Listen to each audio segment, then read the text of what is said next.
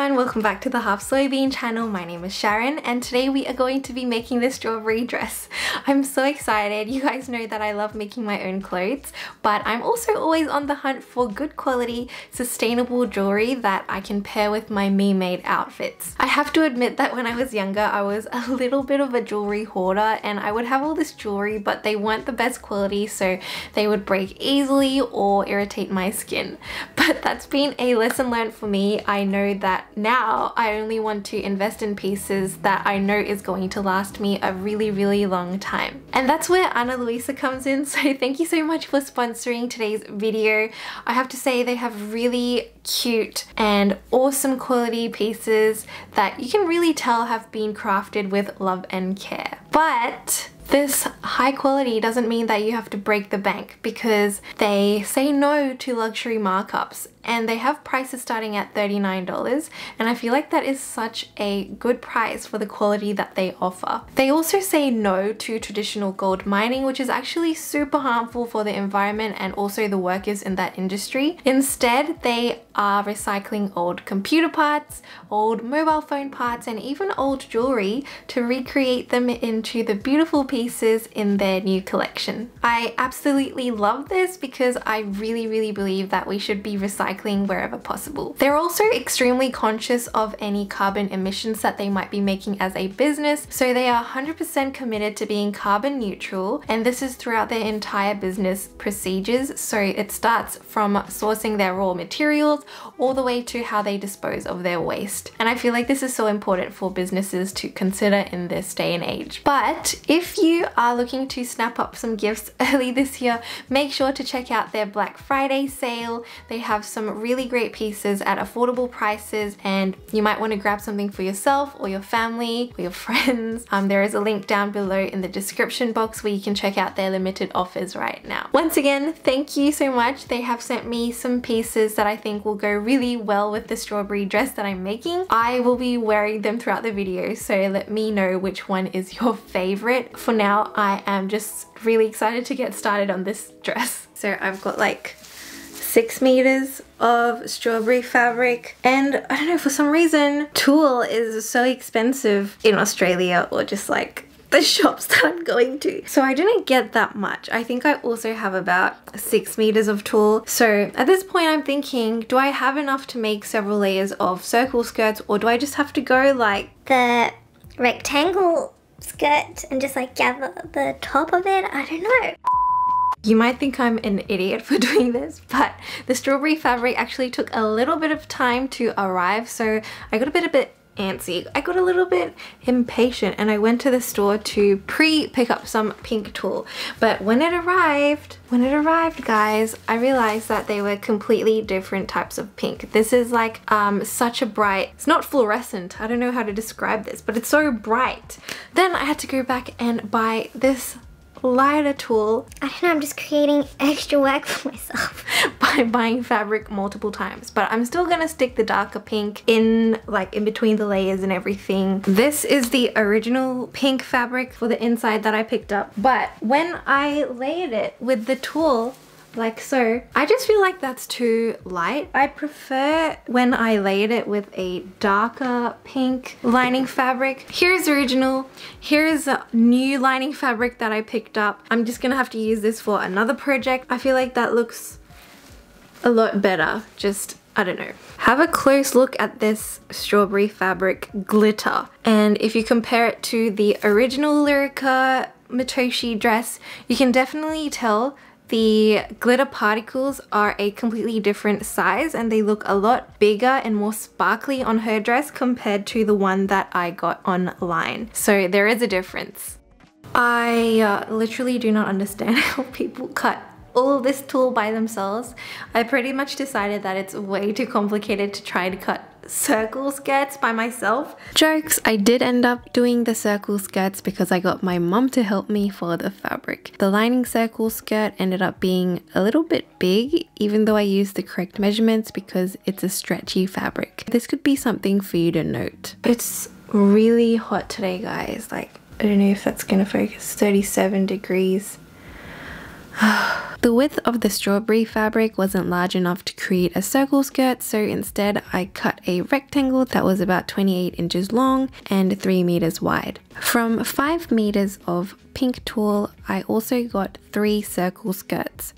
At this point, I've got 1 full circle skirt layer, 3 full circle skirt tulle layers, 2 rectangular pieces of the strawberry tulle fabric, and they are both 3 meters wide. And I'm gonna double that up and gather it and attach it as the final layer on the top of the skirt. I've said it before and I'm gonna say it again. We are back with the basic 2-dart bodice piece, and I'm just gonna use this as a basis to cut out the bodice for the strawberry dress as well. I'm telling you, just draft it up once. There's like a really great set of blog instructions somewhere. I'm gonna link that down below as well. And all you need to do is just follow that, make something that fits you perfectly, and you can keep using it over and over and over again. However, because we do have a stretch knit fabric for the lining, I don't think we're gonna have to do any darts because it's very form-fitting and I don't really see a point of making any darts for this. I cut out my bodice pieces in the lining fabric.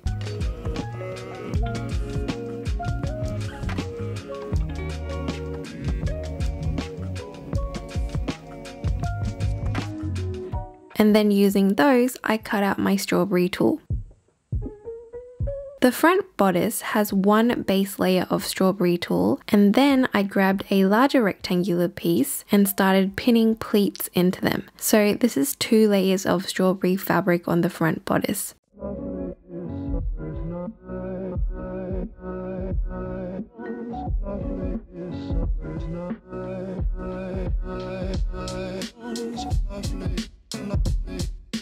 Then I steamed the pleats into place. I am going to baste around the edge of the 2 front bodice pieces to keep the pleats in place, and also so that I can trim the excess fabric on the ends of the ends and like on the shoulder hole, armhole, and also like the neckline. I basted all the layers together around the outer edge and then cut off the excess of the pleat layer to fit around the lining fabric. Right now I'm actually going through the strawberry dress tag on Instagram right now. How is it that I cannot find one single proper back view of the back of the dress? I am completely second guessing myself now because I don't even know what the back of the dress looks like. Okay, right, I found, oops, but her hair's covering it. And here is a quick update. I'm pretty happy with how the front looks, so we'll move on to the back.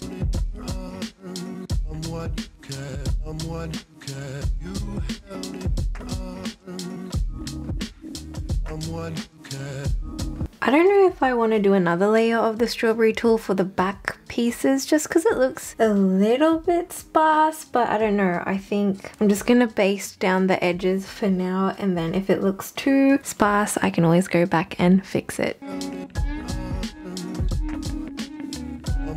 Here we are. I honestly did not expect to get so far today, but here is the front and the back. And I actually think I'm gonna go ahead right now and sew the shoulder and the side seams together. And then I did the sleeve pieces. Hello, it is day 2 today. Yesterday I got up to the sleeves, except I ran into some issues with it. I ended up unpicking them, so I'm gonna restart the sleeves anyway. Anyway, I've got some new earrings on. These ones have the boyfriend's seal of approval. He said he really likes these ones. What do you think? Let's get straight into sewing for the whole day again today. I got the sleeves pinned together like this.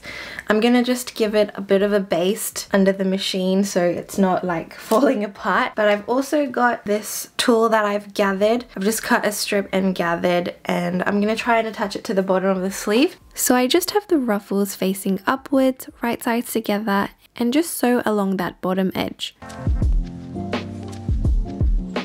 And now what I'm going to do is I'm actually going to sew a bias tape right along this edge here so that we can create a channel for the elastic to sit through. I'm just going to sew this bias on top of all the layers that are flipping up, so that includes the ruffle tulle layer and the strawberry and the pink lining fabric. And then once we sew that on, I'm thinking I can just give any parts that stick out a bit of a trim.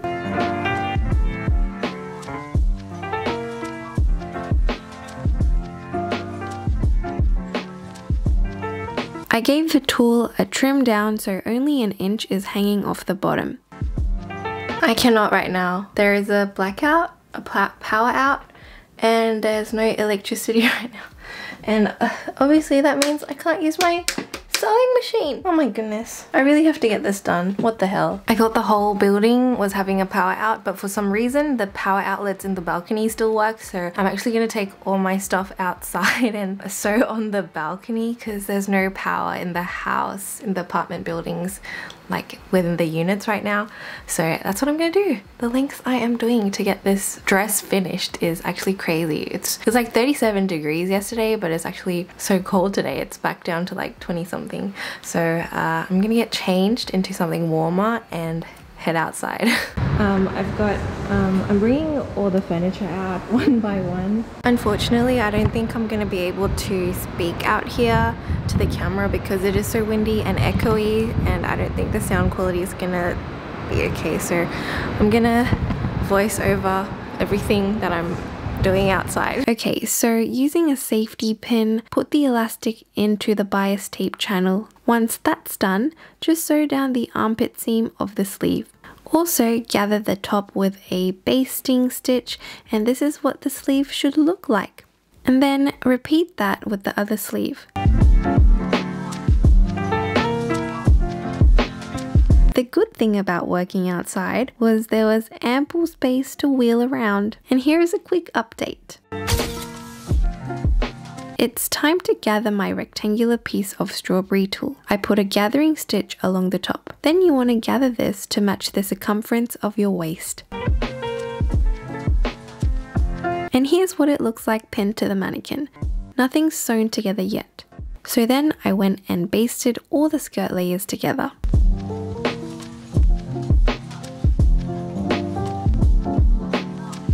I cut out some tulle strips for the neckline.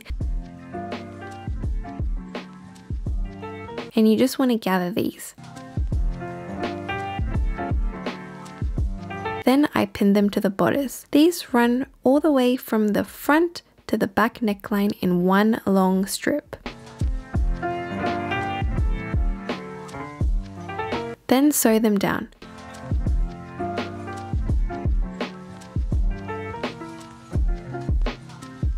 Because they're a little flippy, just give a top stitch around the edge of the bodice and you should be good to go.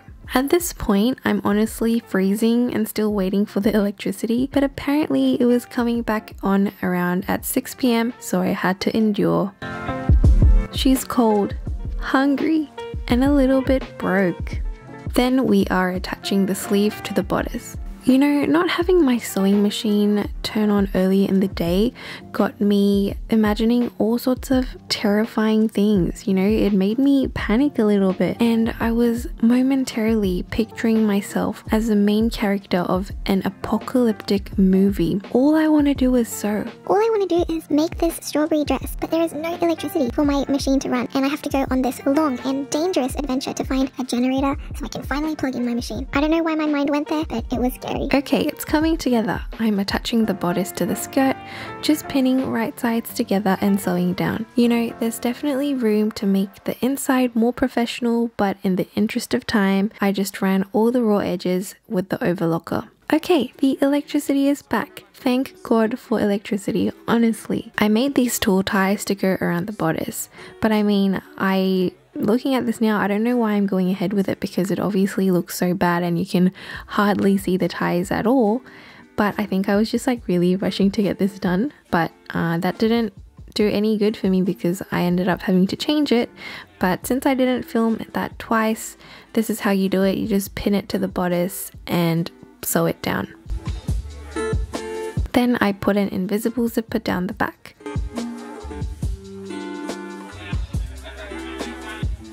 Hi everyone, it is day 3 today. I can honestly say that as the dress is reaching its finish line, my well-being is going down.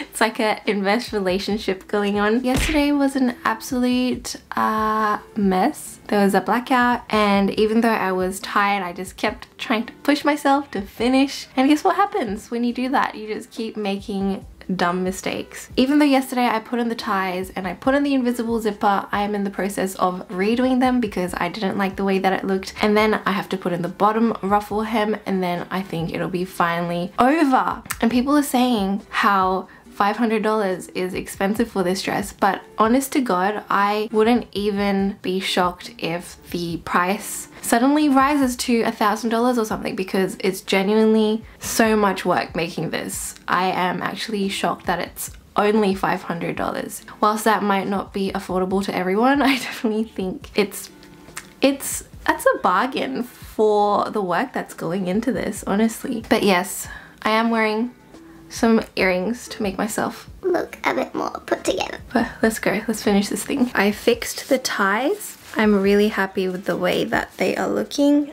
This looks a lot better than the tulle that I did last night. And then I've also put in the invisible zipper at the back.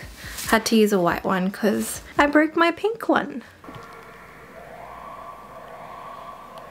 I don't know if you can hear that, but I don't know if it's my building. No, it's not my building. I think the next door neighbor building is having a fire evacuation. Oh my god, why is like everything like crazy? I have these tulle strips and I am going to gather them. It is the last stretch, guys. Whilst pinning first is not necessary, I did this just to make sure I had enough tulle because I only had a small amount of the light colored tulle.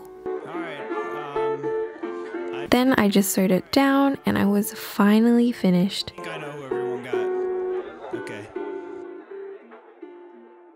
My god, I am so relieved. Here is the final look.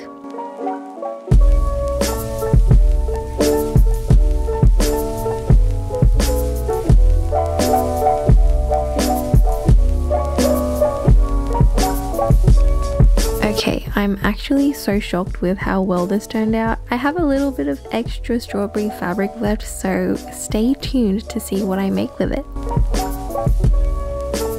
Even though it was so much work, it's definitely rewarding. I think I might keep making fancy things until Christmas just to get into that festive spirit. Let me know what you think, and also don't forget to check out Ana Luisa's Black Friday sale.